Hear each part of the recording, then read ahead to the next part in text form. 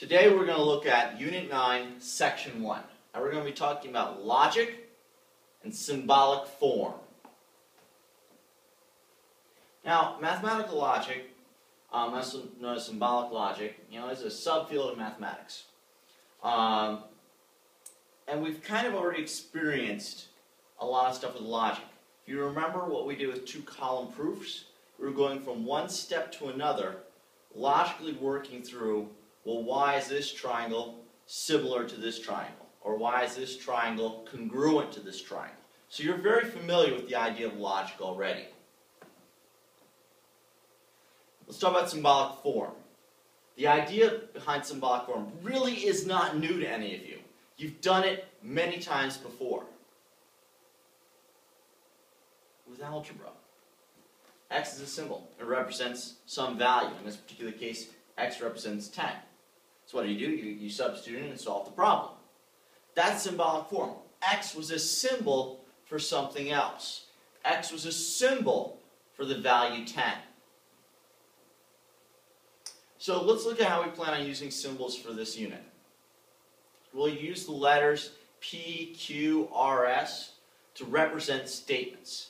So here, P, the letter P, represents the statement, two angles are supplementary.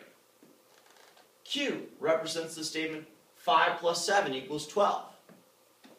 R represents, let's see, Bob likes to fish.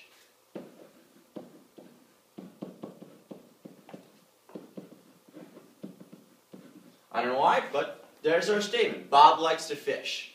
Another statement. Let's do something mathematical. Let's say angle A and angle B are a linear pair.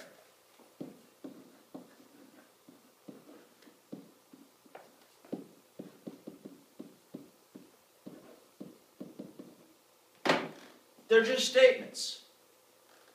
And they're represented by letters, R and S. Let's go over a variety of symbols we're going to be using today. Not is represented by the tilde. You may not see it very clearly. It's a little wavy line. And looks like an upside down V. One thing that helps me remember which one's and is that it looks like the letter A. Well, the capital letter A.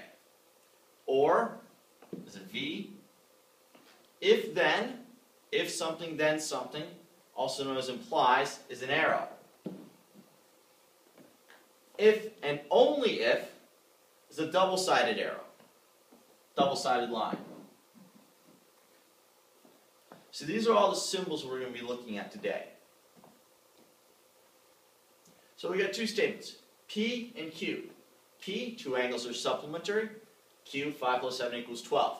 We're going to be using these two same statements a number of times. So let's look at some of the ways we can use symbolic form from what we learned of our symbols. The not function we already know is represented by the tilde. The little wavy line. I'm sorry, that's not the tilde at all. That's a little wavy line. It's something different. I don't remember its name off the top of my head. Two angles are not supplementary. That's not P. So we write it as not P. Here, 5 plus 7 doesn't equal 12. That's not Q. Not Q. So we're just putting that symbol in front of the letter to represent not.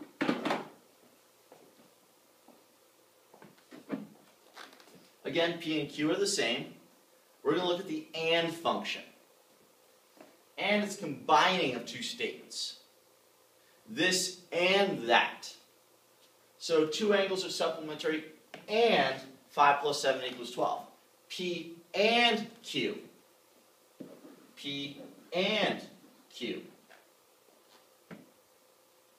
That's the idea of the and. Again, P and Q are the same. The or function. Or is also combining two statements together. This or that.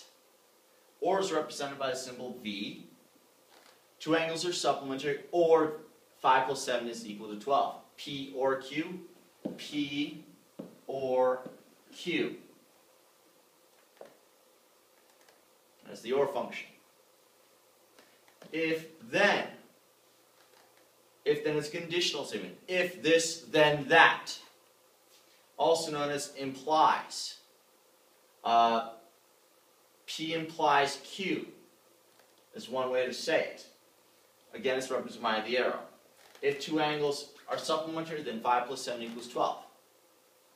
If P, then Q. P, arrow, Q. P implies Q.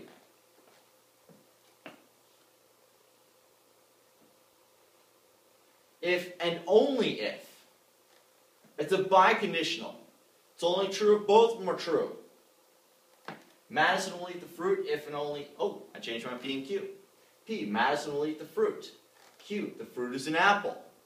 Madison will only eat the fruit if and only if the fruit is an apple. So she will only eat any just random fruit unless it's an apple. It's conditional. She'll eat the fruit if the fruit's an apple. If the fruit's an apple, she'll eat it. It's biconditional. So P, if and only if, Q. So let's convert these statements here into symbolic form. Our P is Bob goes to class. Q, Bob does well in school. Bob doesn't go to class. Not P. Bob goes to class and Bob does well in school. P and Q. If Bob goes to class, then Bob does well in school. P implies Q. It's an arrow. Bob doesn't do well in school, or Bob goes to class. Doesn't do well in school. That's Q, but it has a not in there. Not Q, or Bob goes to class, P. Let's look at a couple other examples. P, Amanda does her homework. Q, Amanda aces her test. Amanda doesn't ace her test. That's Q with a not Q.